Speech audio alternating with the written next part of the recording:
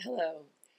Yesterday we encountered or attempted to encounter the true heart of compassion with strength by embracing our weaknesses, what we were ashamed or afraid or in some way uh, what we wanted to keep away from ourselves or didn't like.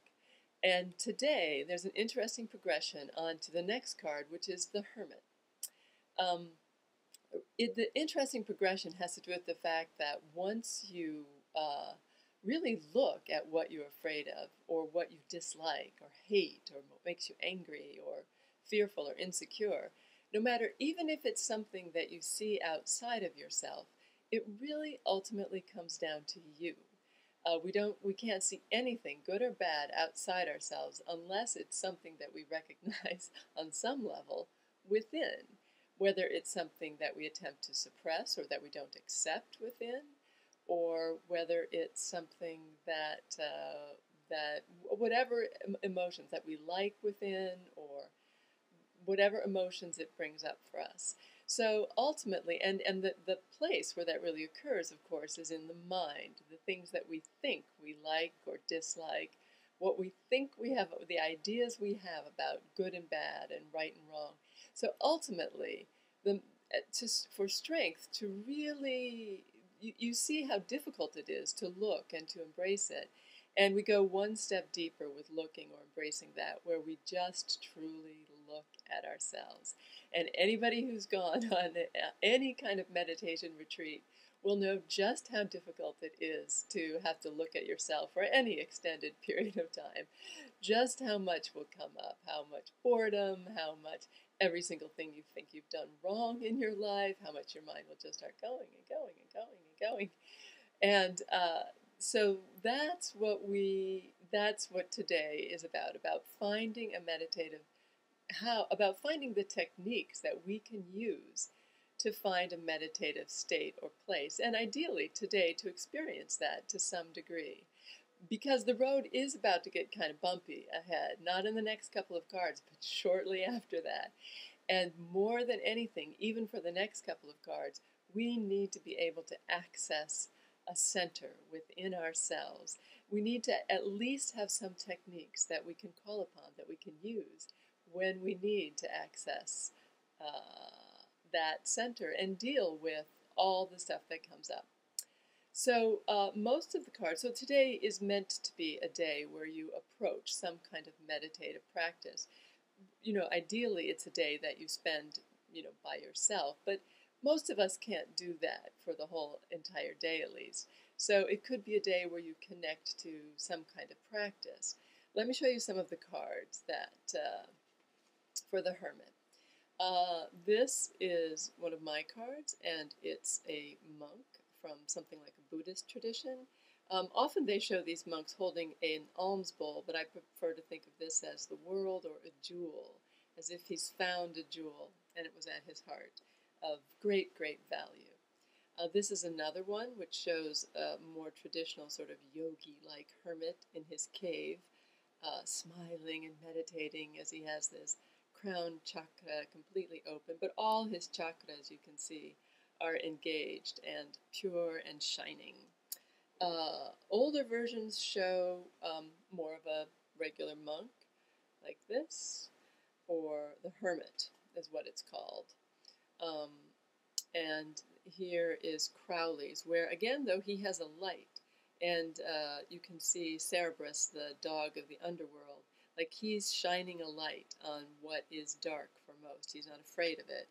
And here, too, there's a hermit shining a light in a dark place.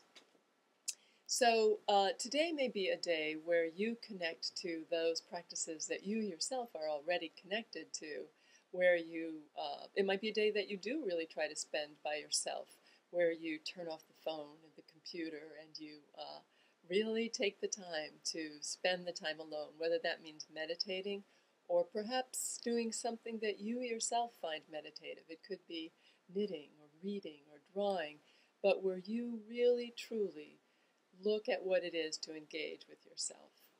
It could be connecting to a person who can guide you to practices or techniques that are that will help you find that, and where you experiment with some new technique to help you find yourself. Again, for most of us, it's difficult to take a full day, but some part of the day at least should be spent on it. And at the very least, if you have no idea what to do with this, um, breathing techniques are something that not only every spiritual tradition, but now in psychiatric medicine and in psychology, and even before you go into an operation, someone will come to you and try to like calm you and center you by doing breathing with you.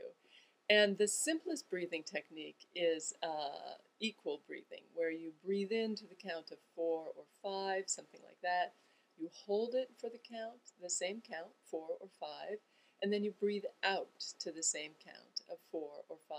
And then ideally, you hold it out for the same count of 4 or 5.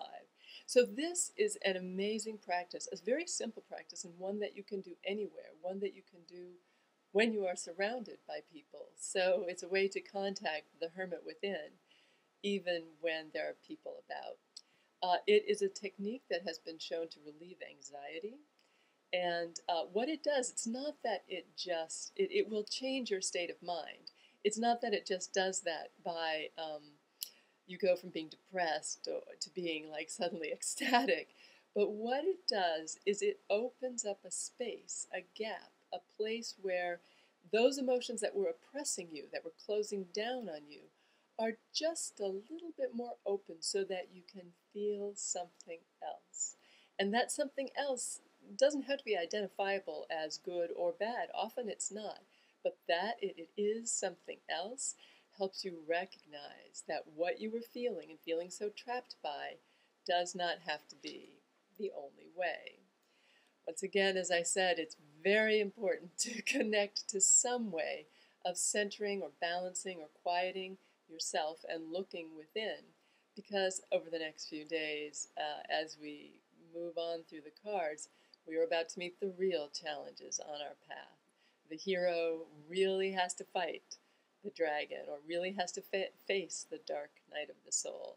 So take advantage of this wonderful day to spend time with your only true ally, yourself, and to get to know yourself just a little bit better and know what you need to do to face your demons and to find centering within. Have a great day, and I'll see you very soon. Bye.